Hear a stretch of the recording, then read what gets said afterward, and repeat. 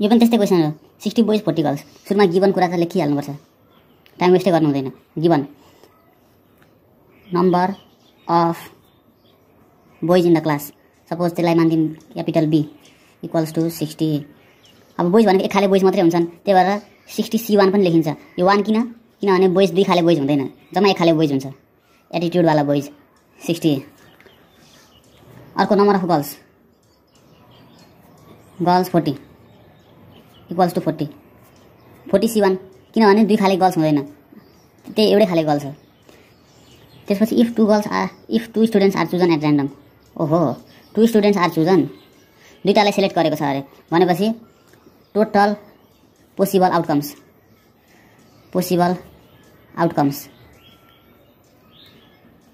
कि त यसलाई टोटल पोसिबिलिटी भन्दा पनि हुन्छ or you can say total possibility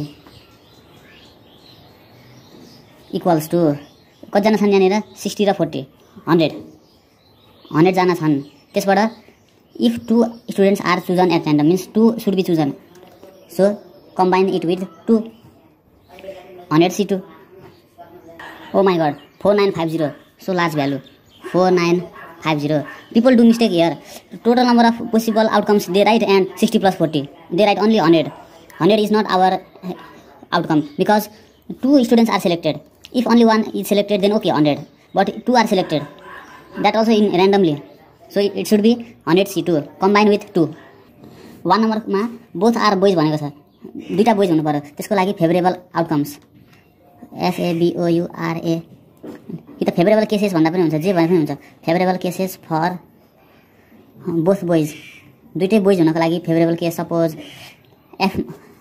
F equals to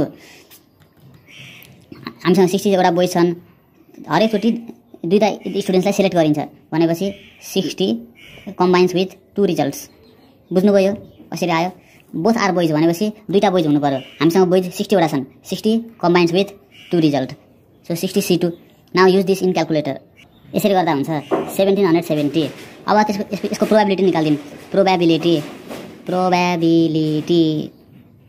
लेख्दैन त probability for both boys प्रोबेबिलिटीको formula के हो suppose P of boys probability means P boys means B equals to formula is favorable case divided by total case FABOURABLE favorable cases divided by total possible outcomes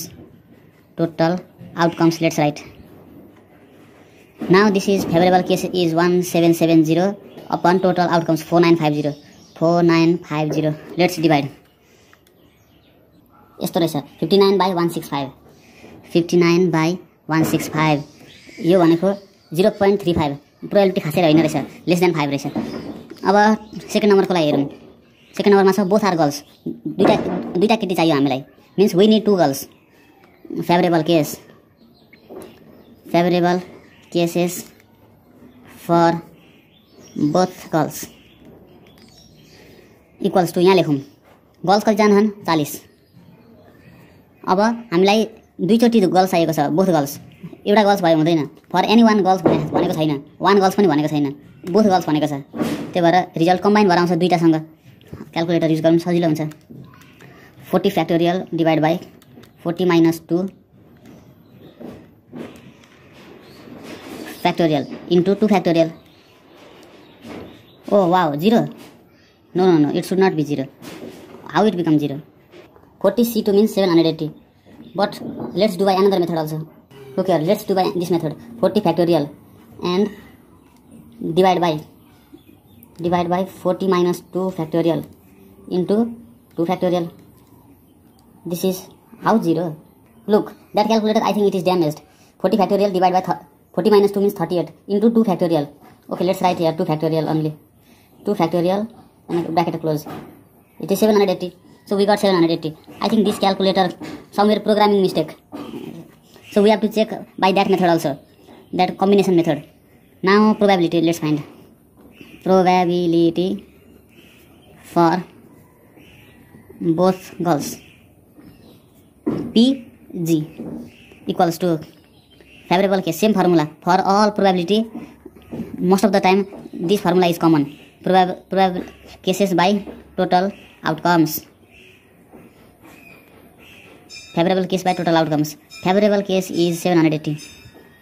Total outcomes 4950. Let's do it. 780 divided by 4950. 26 by 165. Now third question. Look here. This question is very tricky question. One boy, one girl.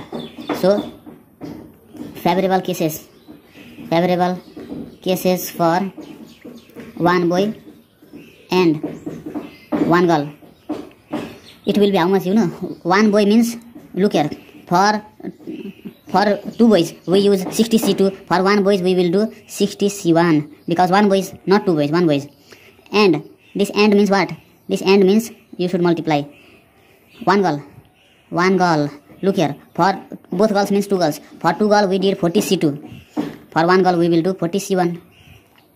And why multiplication? I want to make you clear, because if we get one boy in first result and in second result we need one girl, so these are not different thing. These are the same thing. We want this as together one unit, so we use multiplication.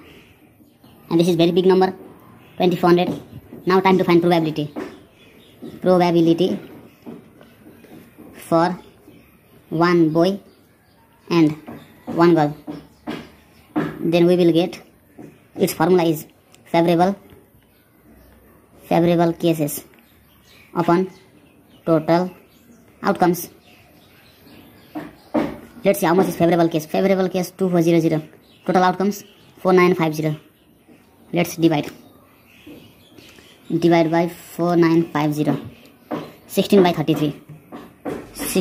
33. Let's check. And our this answer is also correct. This is also correct. Time to do next question. It's very easy.